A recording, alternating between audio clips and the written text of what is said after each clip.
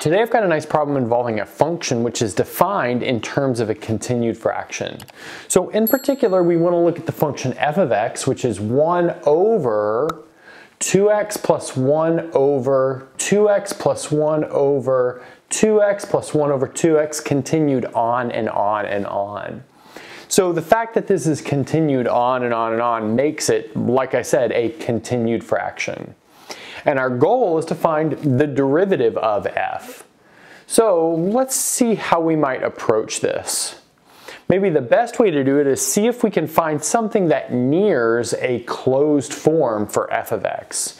And let's maybe introduce a little bit of notation in order to do that nicely. Let's set y equal to f of x.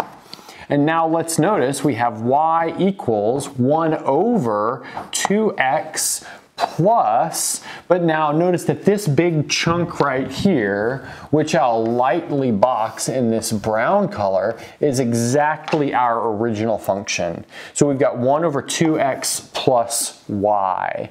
So we've got this nice way of describing the function y in terms of itself.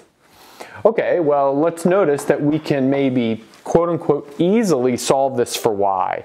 If we cross multiply, we'll get y squared plus 2x times y equals the number 1. Okay, but we can easily complete the square here, and we'll see that we have y squared plus 2xy plus x squared equals 1 plus x squared. And now we can factor out this left-hand side, and we'll have y plus x quantity squared equals 1 plus x squared. And now we can take the square root of both sides and then solve for y, and we'll see the following nice formula for y. We have y is equal to minus x plus minus the square root of 1 plus x squared. Okay, nice. And you might say, well, this is not super great because I have this plus minus here. And which one is it? Does y take the positive value or does it take the negative value? And in fact, that's going to depend on the input for x. So sometimes it takes the positive value in front of the square root, and sometimes it takes the negative value. But we're not going to worry too much about that because we're just using this form as an intermediate step. And in the end, we won't have anything to do with this left over. Okay, so that being said, I'm going to take this and split it into two pieces.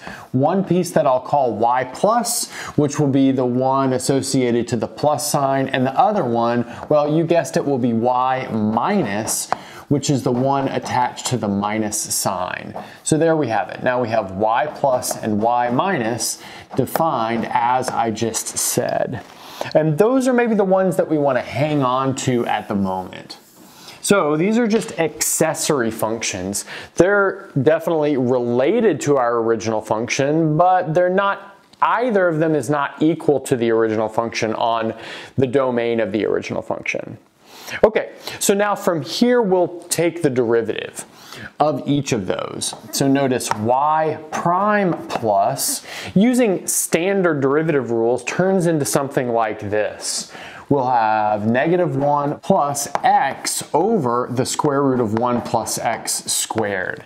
And then y minus prime will likewise be negative 1 minus x over the square root of 1 plus x squared. Okay, nice. But now let's notice on the domain of y equals f of x, which maybe I'll let you think about that as a homework exercise. What is the domain? Is it all real numbers?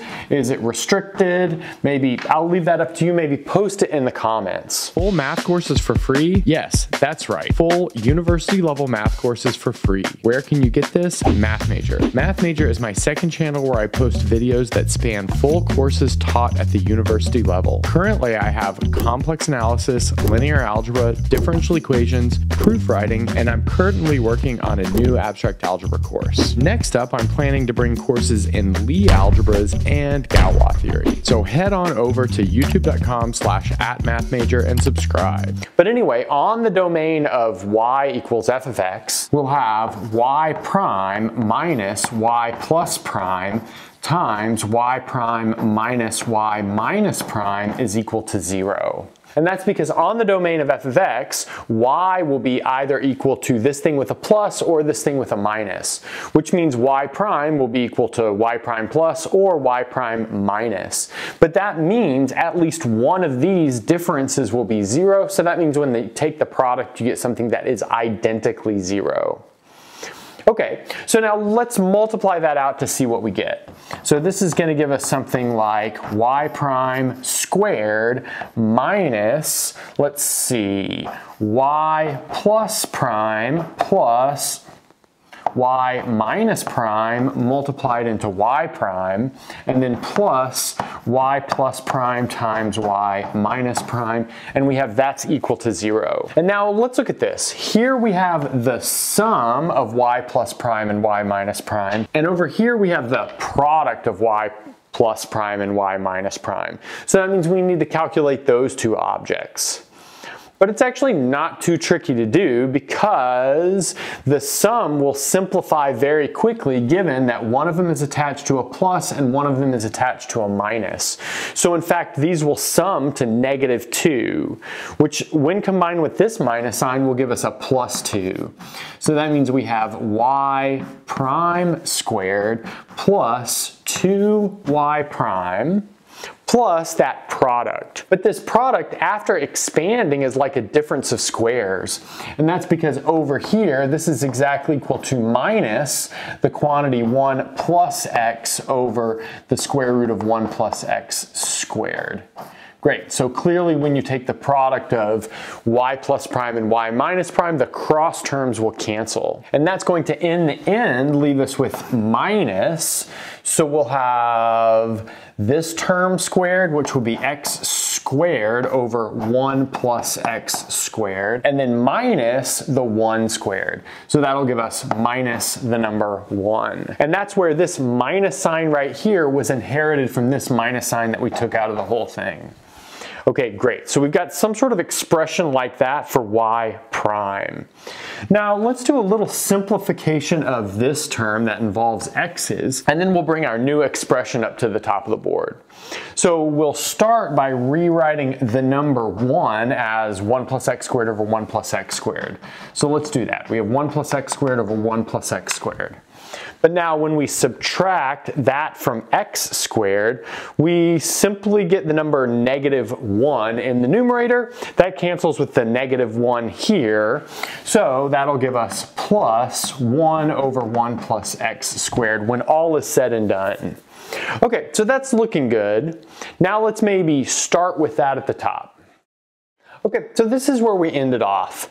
And now we'd like to push this towards some sort of formula for y prime that depends on itself. So you might just think that you'll solve this for y prime by thinking of this as a quadratic equation in the variable y prime, but that'll just get back to exactly where we were. And so the trick is to instead turn this into like a functional equation for y prime, similar to the functional equation we have here for y. Okay, so let's see where we might get that. So this is going to give us y prime times y prime plus 2 equals -1 over 1 plus x squared. And now let's introduce a little bit more notation just to make everything simpler. So let's set this thing equal to u. And by this thing, I mean this function which is on the right-hand side of the equation. So we have u equals -1 over 1 plus x squared. Okay, so now moving some things around, that'll tell us that y prime is in fact equal to u over 2 plus y prime. And look, that gives us something fairly similar to what we have over here. Okay, so now let's expand that out again. So this is going to be u over 2 plus y prime, but we'll use this expression for y prime. So that'll be u over 2 plus y prime. And then we can expand that copy of y prime out as well, and that'll leave us with u over 2 plus u over 2 plus u over 2 plus y prime. And now I think we see where we're headed. So this builds this continued fraction version of y prime.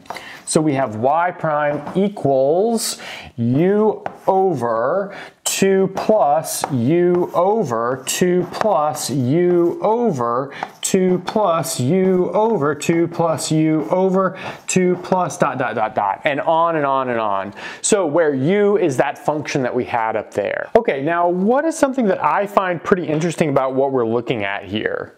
Well, I'd like to notice that here we've got f of x is defined as 2x plus all of this repeating stuff. But when we found f prime, which was y prime, we got 2 in all of this repeating stuff. So the role of 2x is being replaced with the role of 2. So is that just random, or did that occur because 2x differentiates to 2? And then furthermore, we got this extra function popping up into this situation, this function u. So my question is the structure of this function u also random, or does it have something to do with the original structure here? I guess really what I'm getting at is if we have a function which is defined in some sort of continued fraction like this, can we get some sort of formula based on the repeating parts of the continued fraction to immediately write down the derivative in its continued fraction version? So maybe if you have any ideas about that, post it in the comments. And that's a good place to stop. Thanks for watching and sticking around until the end of the video. And since you're here, don't forget to gently press that like button, subscribe, ring the bell, and select all notifications to never miss a video. If you want to get your name in the credits like you see here, access the live seminar series, review videos before release, and more, go to patreon.com/michaelpennmath and become a Patreon member today. If you want full ad-free course content, subscribe to my second channel, Math Major. I've got courses on linear algebra, complex analysis, and proofwriting, among several others. And that's everything. Bye.